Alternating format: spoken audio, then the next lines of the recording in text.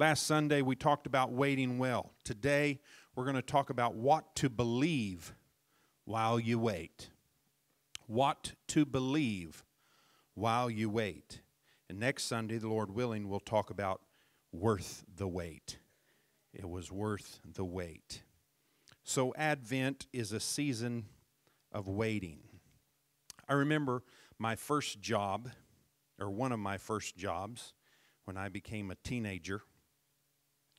I started saving some money, and I had a brother-in-law that said, said if you need a car, said I have a car that you can buy for. It was relatively cheap. And so I did purchase that car from him, but the thing about that car was that it was a senior citizens kind of car. Sorry for the senior citizens here, but I was a teenage guy, and it was a 1983 Chrysler Fifth Avenue 4-door. Okay, so if you're anything related to those, it was a senior saint's car, in my book. It just didn't fit me. And so I began looking for another vehicle. And I had a friend at work that said, hey, I got a buddy that's looking to sell his truck.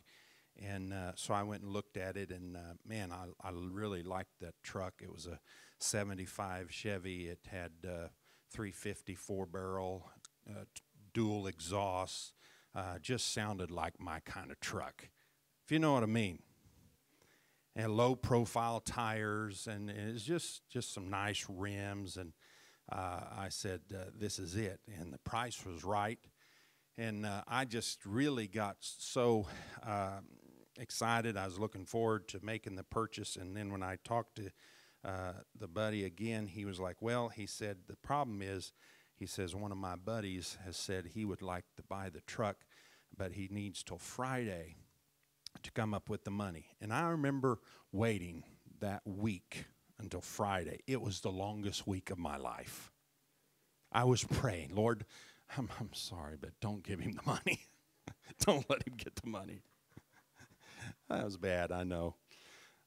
But I remember that was the longest week. Why? Because waiting is not what we as Americans like to do.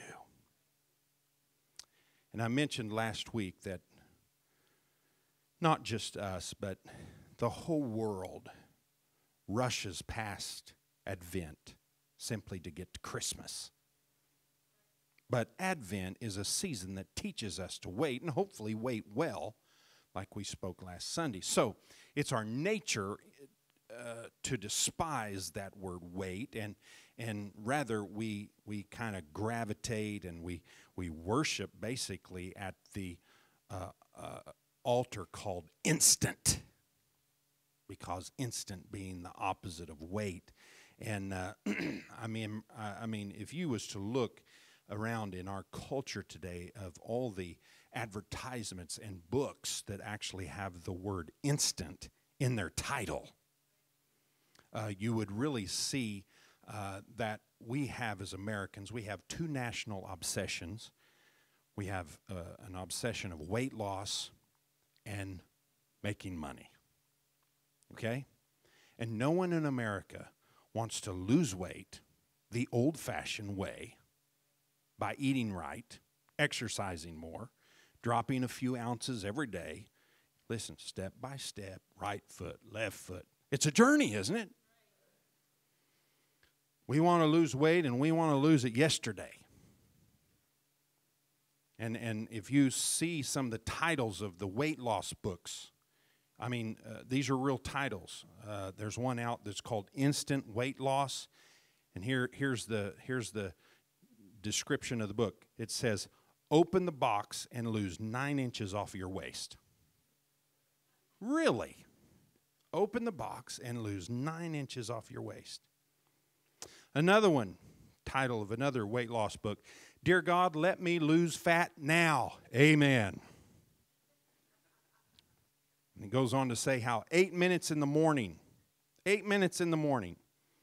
will bring easy weight loss. guaranteed to shed 2 pounds a day. No equipment required. No calorie counting. Man, doesn't that sound good? See, Grandma told us that if we do things the right way, it's going to take time and hard work. But we say we want to lose 20 pounds now, and we'll do it by that latest detox super colon cleanse. Oh, Lord, have mercy. Same thing regarding money. Just Google, get rich quick. Google that phrase. Amazon will give you like 8,000 titles. Here's some of the titles. Here's a book called Go to Sleep and Wake Up Rich.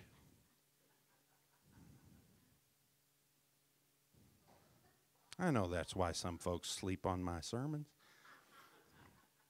Here's another one. How to get 1 million people to give you $1. It's a step-by-step process to instant wealth, it claims.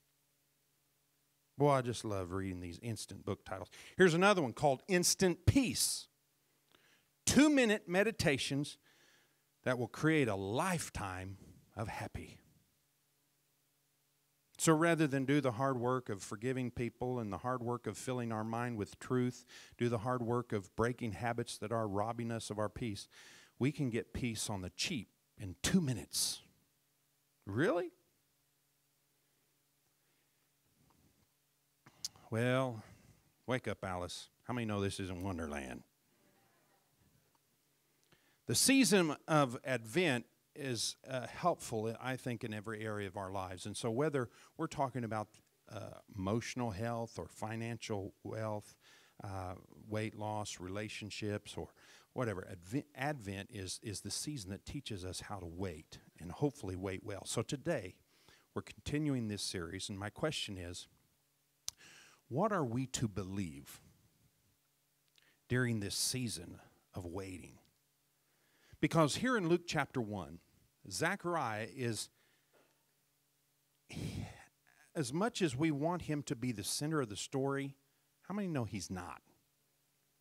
God is. Zechariah and Elizabeth are waiting, and they're waiting for years for a child that never came. More importantly, they are waiting for God to fulfill his promises to the nation of Israel to deliver them from the hands of their enemies. Let me ask you this morning, what are you waiting on? What are you waiting for?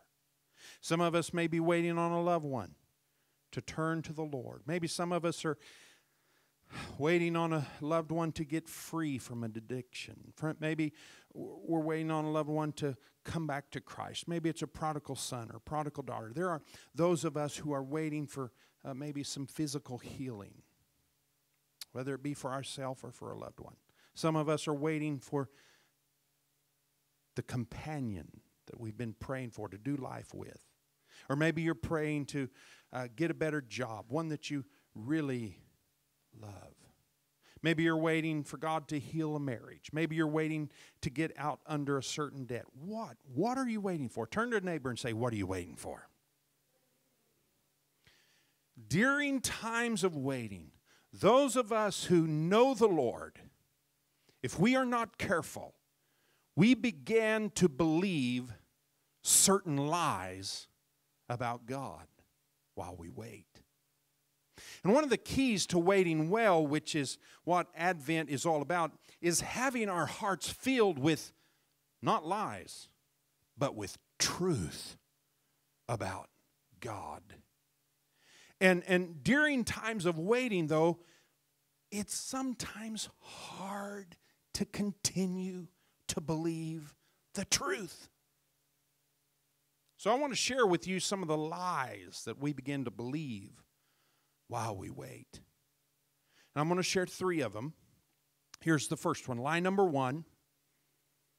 We begin to believe this, that God is not doing anything while I wait. So we first meet Zechariah here in the temple, and notice with me, if you still got your Bible open, God makes Zechariah a very wonderful promise. He and his wife Elizabeth, who have been unable to have a child, will miraculously conceive in their old age. That is the angel's promise. Zechariah hears the promise of the angel, but his reaction is one of unbelief. So the angel has to dish out some judgment on him, which we find was the loss of speech. And so, old brother Zechariah's mouth was muted here in verses 18 through 20. And have you ever wondered why Zechariah experienced that particular judgment from the Lord? Why did his unbelief result in him not being able to speak? Why, when his son on the 8th day after birth was presented by his father and mother to the family for John to be circumcised, as all Jewish boys were presented publicly on the 8th day, why was it then and only then that Zechariah was able to speak again? See, the judgment on Zechariah of silence of speech, I think, is a sign to the people of Israel. In fact, Zechariah himself was a sign, because after the Old Testament prophets, Haggai, Zechariah, and Malachi, the prophetic voice of God went what? Silent. For how long? Somebody tell me. 400 years. For 4 centuries, people were waiting for a word from God. And when people are waiting, they begin to believe that God is not doing anything. How many in here has ever felt that way? You don't have to raise your hand. God's not doing anything in my life. God doesn't seem to be saying anything. I pray and I pray, but nothing happens. What Zechariah didn't know, and what people of Israel didn't know, was that at the very time they thought God was doing nothing, during those 400 silent years, God was on the move.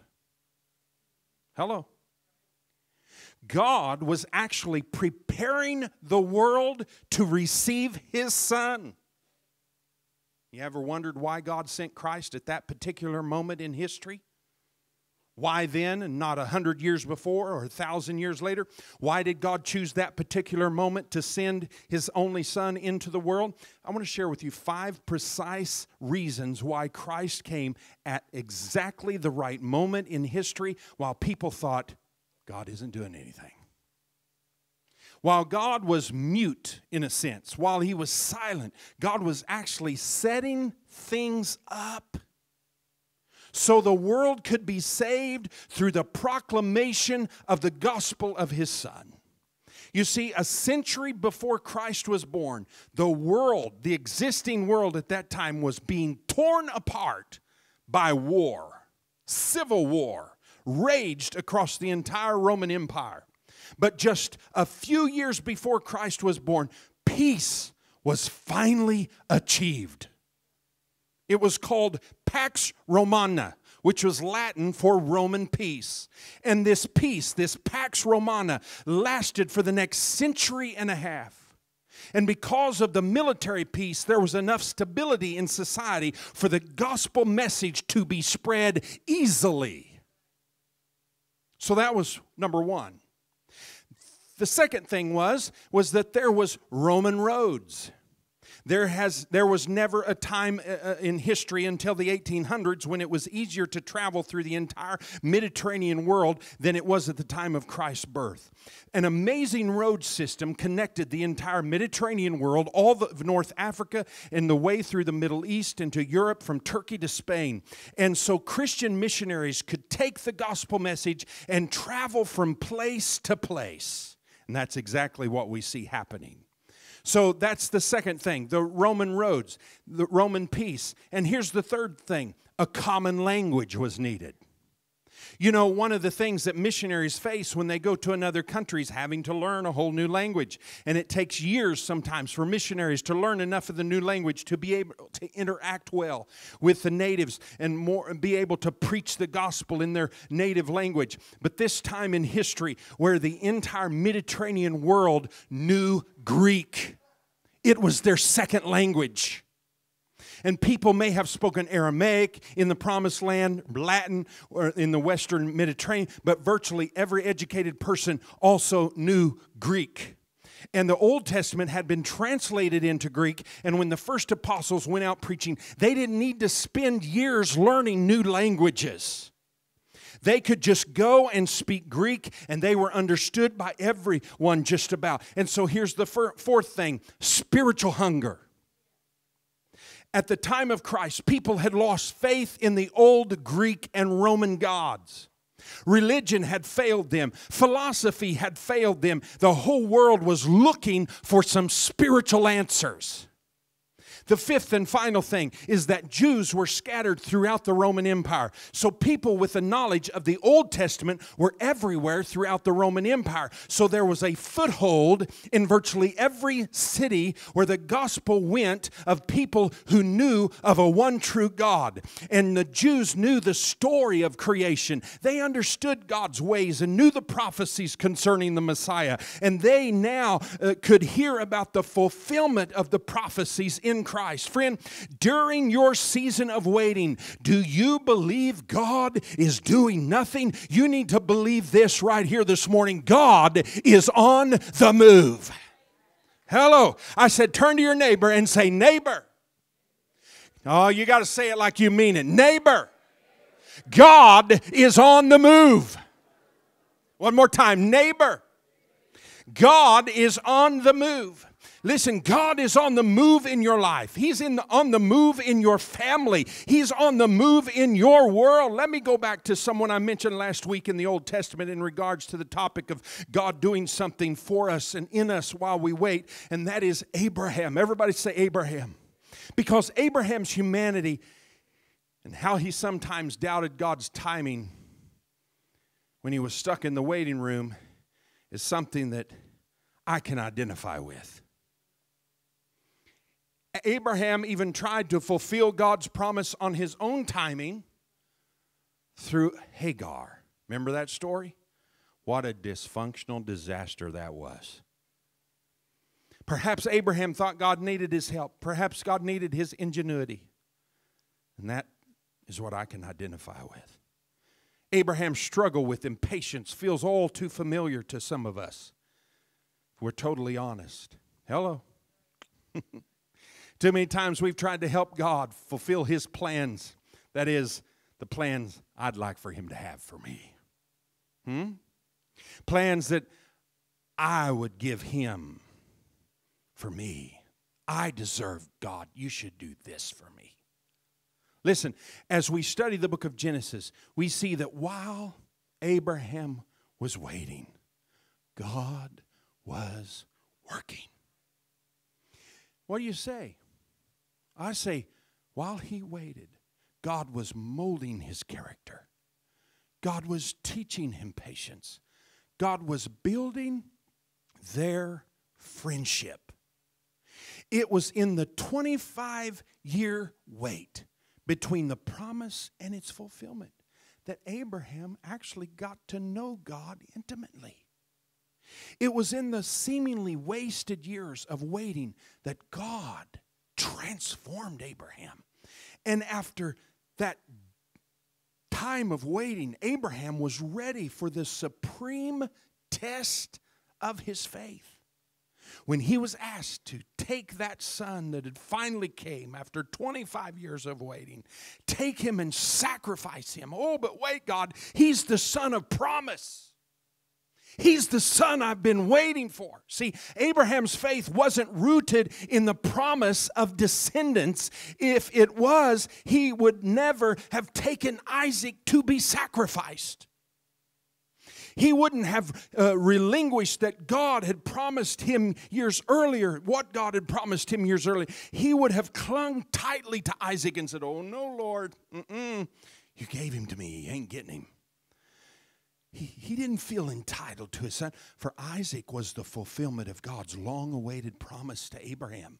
But yet Abraham had learned. And Abraham wasn't clinging to his own understanding of the fulfillment of God's promise. God could fulfill his promise any way he chose, including raising Isaac from the dead if he had to. So ultimately, Abraham's faith lay in the trustworthiness of God. Abraham's faith wasn't in the promise alone. His faith was rooted in the one who made the promise. And because his faith was not in what God would do for him, but in God himself, Abraham was willing to risk. He could do whatever God asked him to do. He wasn't holding on to a particular outcome. Rather, he was holding on to God. Abraham's waiting strengthened his faith and taught him the ways of God and showed him the faithfulness of God. So perhaps God is making me or you wait for the same reasons that he was making Abraham wait for, making him wait so he could forge our faith and so that we would be attractive and attentive to his voice, and we would deepen our relationship and solidify our trust and prepare us for greater ministry and transform us into his likeness. Listen, in retrospect, I can see that wait is probably the most precious answer God could have given Abraham. It makes us cling to him rather than cling to a certain outcome. Oh, help me preach for just a few minutes. God knows what I need. How many know I don't know what I need? He sees the future. I don't see the future. His perspective is eternal. Mine is not. He will give me what is best for me when it is best for me. I think it was Pastor Paul Tripp, author, writer. He said, waiting is not just about what I get at the end of the wait, but about who I become while I wait. So let's not believe that lie that says God is not doing anything while we wait, because Scripture disproves that lie. It lets us know God is on the move. God is active and He is at work even while we wait. Somebody say praise God. The second lie is this. We believe this second lie, and it says that God has forgotten us and has forgotten our prayer. Look at Luke 1:13. The angel said unto him, fear not, Zacharias, for thy prayer is heard. Hallelujah. Thy wife Elizabeth shall bear thee a son. Thou shalt call his name John. Thus saith the Lord, dealt with me in the days wherein he looked on me. Verse 25. Elizabeth says, to take away my reproach among men. See, so we get this, the divine naming of this child. Now, I want you to understand, back in Bible times, people just didn't pick names for their children that sounded cute. Hello. They didn't just pick names that were popular. Name them after popular celebrities or entertainers. They didn't just say, if I've got a girl, I'm going to name her Beyonce or Rihanna. If I have a boy, I'm going to name him Bruno or LeBron. No, people in Bible times pick names for their children to communicate something of the hope that they had for their children. They were trying to express something of their dreams for their child's destiny. And Zechariah is one of the most common names in the Bible. And here's what it means: remembered by the Lord. His wife Elizabeth's name means God keeps His promises. So God providentially brings two people together, one whose name means remembered by the Lord, and the other whose name means God keeps His promises. And they have a son after all of these years. And the son's name is to be John. Now, John's name means the Lord has been gracious, or the Lord has shown favor. So God brings these folks together to communicate a simple message that is simply this: God never forgets. God always remembers His promises. He is always completely reliable. He always keeps His word, and He will be gracious unto you and unto me. He will show us His favor. Oh, hallelujah. What does it mean to have God remember you? It's not that God goes through this mental process in which, He forgot something and now it all of a sudden comes to mind. No, to have God remember you throughout Scripture is to have God act on your behalf. To answer your prayer, to have God remember you, is to have God come to your aid and intervene in your situation. And when the psalmist says over and over again in the book of Psalms, he says, Lord, remember us. He's saying, Lord, I need you to pay attention. I need you to come to our aid. There is only one thing, let me tell you this, that God forgets. He forgets the sin that's been confessed to Him. I said there's only one thing that God forgets. Somebody ought to rejoice right there. Because the promise of the new covenant purchased for us by the blood of Jesus is Hebrews 8:12. And it says, I will forgive their wickedness and I will remember their sins no more.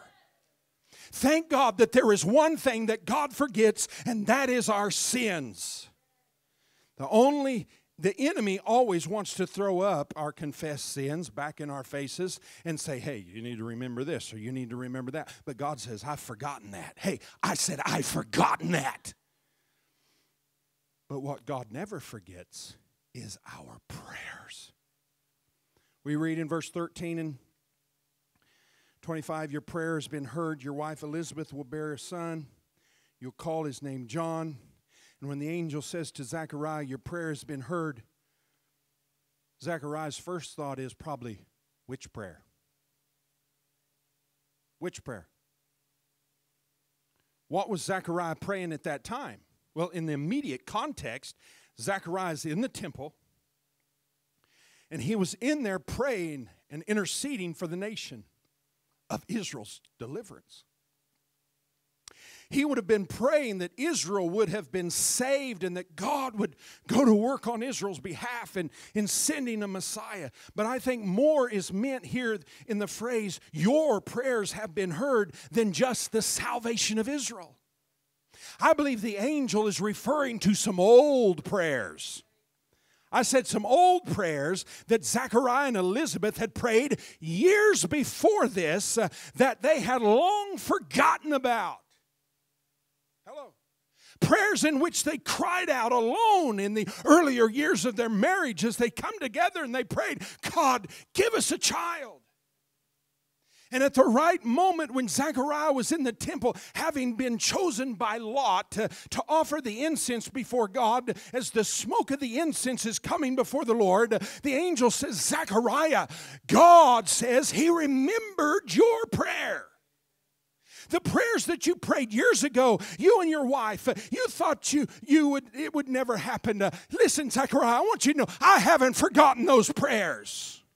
I haven't forgotten the prayers that you're praying right now for the salvation of Israel either, but I remember the prayers you prayed years ago that you even forgot about.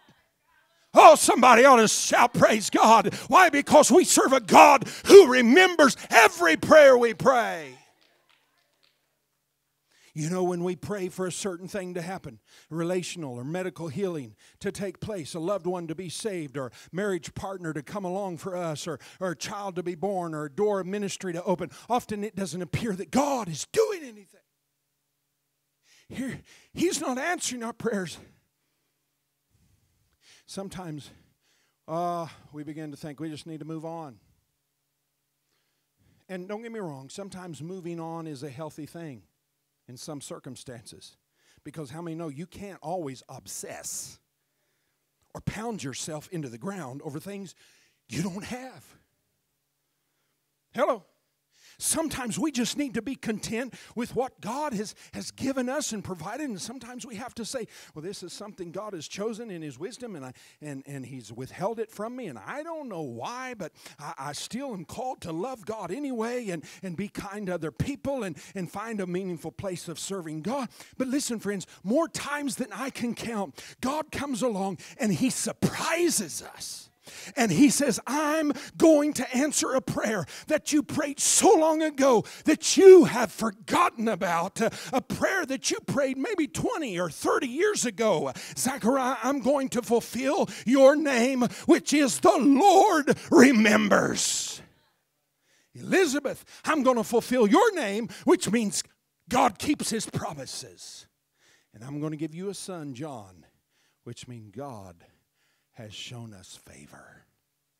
Friend, has it ever occurred to you that God never forgets a single prayer prayed? We forget. God doesn't forget. Has it occurred to you that the blessing that you have in your life right now has come to you simply because you prayed for it probably years ago? Let me make this personal. I believe that virtually every one of us who is a believer right now, we're in the kingdom of God because someone prayed us in. Hello. Maybe it was a praying mother, a father, a grandparent. Maybe in your case it was a friend or a teammate or a roommate or a spouse or a sibling or a pastor or a coworker. Listen, sometimes maybe years before you made a decision to actually give your life to Christ, somebody was praying for you. God doesn't ever forget those prayers. As I said, during times of waiting, it's easy to believe lies about God. We believe, first of all, God isn't doing anything while he is on the move. Secondly, we believe God has forgotten us when he always remembers us. And then finally, as I close, lie number 3. See, God measures greatness the way we do. That's the lie we believe. That God measures greatness the way we do. I want you to look at this. Let me say this before I go back to the text as Sister Jones comes to the piano. God has his own measure of greatness. It says, the angel says to Zacharias in verse 15 that this son John, notice what he says, will be great in the sight of the Lord. That right there tells us that God measures people differently than we do. Because what is great in God's sight is often overlooked by the media and by us. What we talk about all the time and what grabs the headlines and consumes all the oxygen in the room, so to speak, it's hardly noticed by God. It's nothing in the sight of God. Because Herod, everybody say Herod, Herod, whose name is found at the beginning of this passage, was called Herod the Great. He was called Herod the Great by the people of his day. But it's interesting that the Bible never refers to Herod as the Great. Never. All of Herod's achievements were nothing in the sight of God. And yet baby boy John, born to Zechariah and Elizabeth in their old age, John was said to be great in the eyes of the Lord. Oh, hallelujah. During times of waiting, it is easy to begin to believe that because people don't notice us and we're not doing things that are catching everybody's attention, we're thinking that God doesn't notice us or anything we do, and that we're overlooked and that we're neglected by God. But can I tell somebody here this morning, God sees you. I said, God notices you, and He... And there are many of you that the Lord looks at this morning and says, you are great in my sight. Why? Because you've held on to the promise. You've held on. I'm feeling better. I said you prayed that prayer and you just didn't forget it, but you said, God, here it is again. I'm going to trust you another time. Oh, praise God. I got to quit. I'm going into overtime. Lord, have mercy. The roast, you smell it? It's burning. Stand with me. The truth is, God is doing something while we wait, beloved. Turn to your neighbor one more time and tell him God is on the move. God is on the move. I said God is on the move. Hallelujah. God is on the move, and God has not forgotten about us. Because the truth is, He always remembers us. And listen, friends, God's not through with Broadway Assembly. He's brought us this far, and He's got a purpose for every one of you under the sound of my voice. Listen, God has His own measure of greatness. So I want us today to rebuke the lies.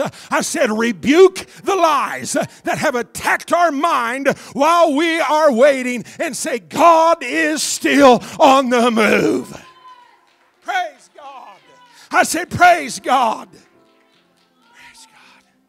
Raise your hands and praise Him right where you're at. Thank you, Jesus. Thank you, Jesus. Oh, hallelujah, hallelujah.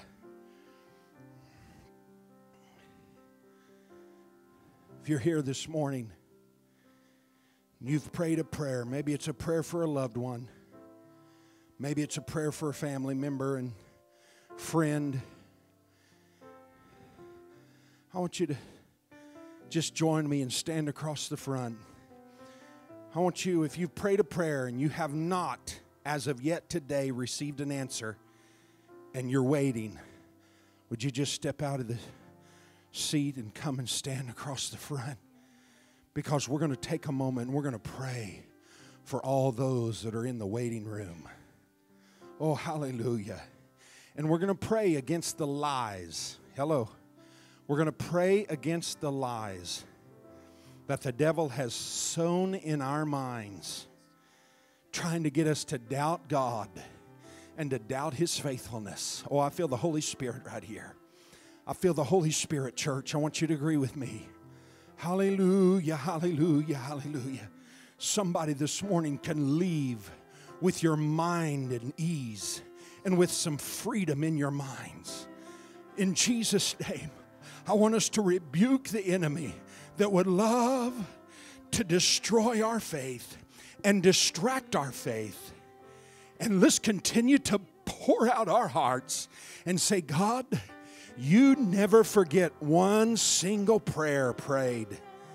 It's always recorded.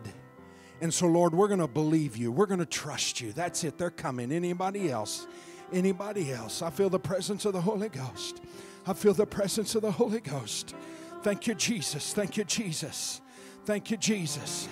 Now I want you to pray with me, and I want us to begin praying right here. And I want us to begin by praying this simple thought.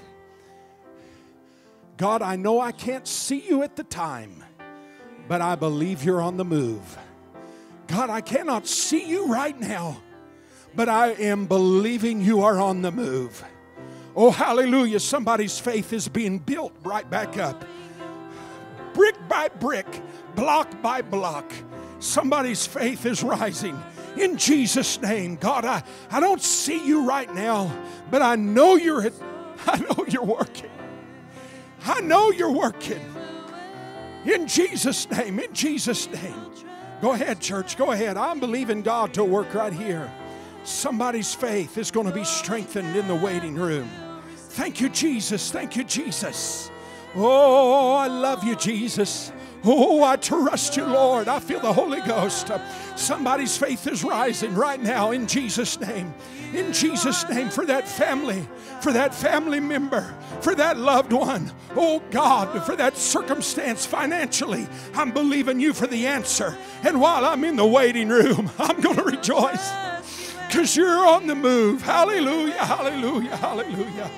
In here right now, Lord, we commit to you. Oh, hallelujah.